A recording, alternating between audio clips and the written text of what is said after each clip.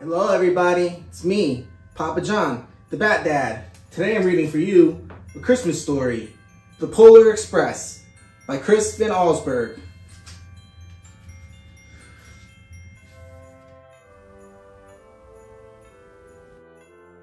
The Polar Express, written and illustrated by Chris Van Allsburg. On Christmas Eve, many years ago, I lay quietly in my bed. I did not rustle the sheets. I breathed slowly and silently. I was listening for a sound a friend of mine told me I'd never hear, the ringing bells of Santa's sleigh. There is no Santa, my friend had insisted, but I knew he was wrong. Late that night, I did hear sounds, though not of ringing bells. From outside came the sounds of hissing steam and squeaking metal. I looked through my window and saw a train standing perfectly still in front of my house. It was wrapped in an apron of steam. Snowflakes fell lightly around it. A guard stood at the open door of one of the cars. He took a large pocket watch from his jacket, then looked up at my window. I put on my slippers and dressing gown. I tiptoed downstairs and out of the door. "All aboard!" the guard cried out. I ran up to him. "Well," he said, "are you coming?" "Where?" I asked. "Why, to the North Pole, of course," was his answer. "This is the Polar Express." I took his outstretched hand and he pulled me aboard.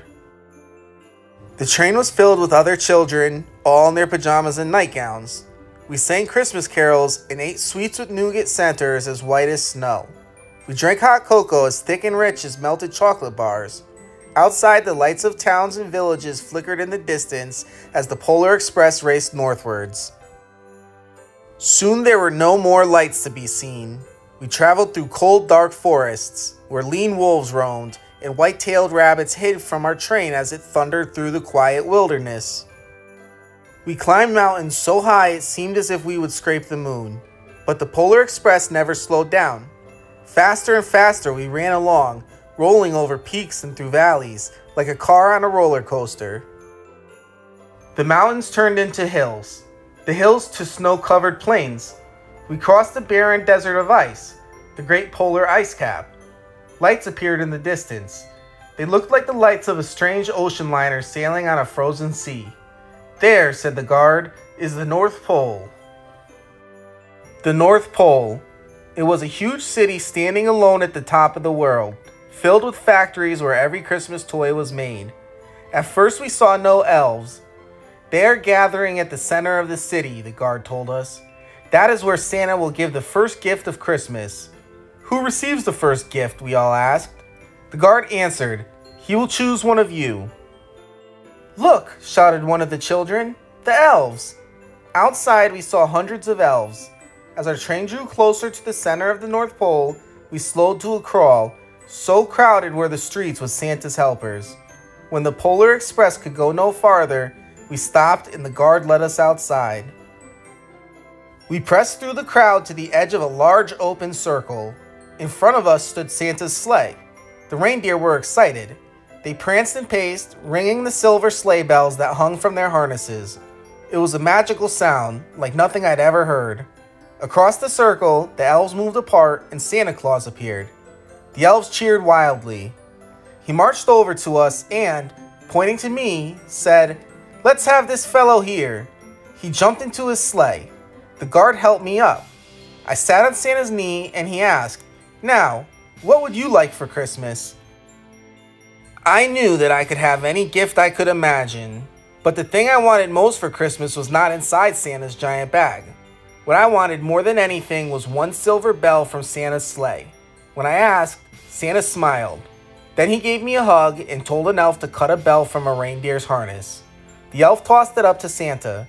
He stood, holding the bell high above him, and called out, "The first gift of Christmas!" The clock struck midnight as the elves roared their approval. Santa handed the bell to me, and I put it in my dressing gown pocket. The guard helped me down from the sleigh. Santa shouted out the reindeers' names and cracked his whip. His team charged forward and climbed into the air. Santa circled once above us, then disappeared in the cold, dark polar sky. As soon as we were back inside the Polar Express, the other children asked to see the bell. I reached into my pocket, but the only thing I felt was a hole. I had lost the silver bell from Santa Claus's sleigh. "Let's hurry outside and look for it," one of the children said.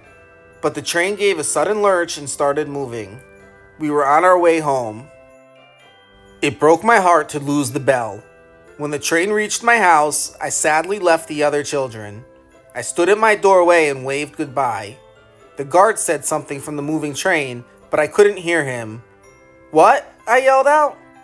He cupped his hands around his mouth. "Merry Christmas!" he shouted. The Polar Express let out a loud blast from its whistle and sped away. On Christmas morning, my little sister Sarah and I opened our presents. When it looked as if everything had been unwrapped, Sarah found one last small box behind the tree. It had my name on it. Inside was the silver bell. There was a note. "Found this on the seat of my sleigh. Mend that hole in your pocket. Signed, Mr. C." I shook the bell. It made the most beautiful sound my sister and I had ever heard. But my mother said, "Oh, that's too bad." "Yes," said my father, "it's broken." When I'd shaken the bell, my parents had not heard a sound. At one time, most of my friends could hear the bell, but as years passed, it fell silent for all of them. Even Sarah found one Christmas that she could no longer hear its sweet sound. Though I've grown old, the bell still rings for me as it does for all who truly believe. The end. Thanks for listening. That was The Polar Express by Chris Van Allsburg. Goodbye, everybody. Goodbye.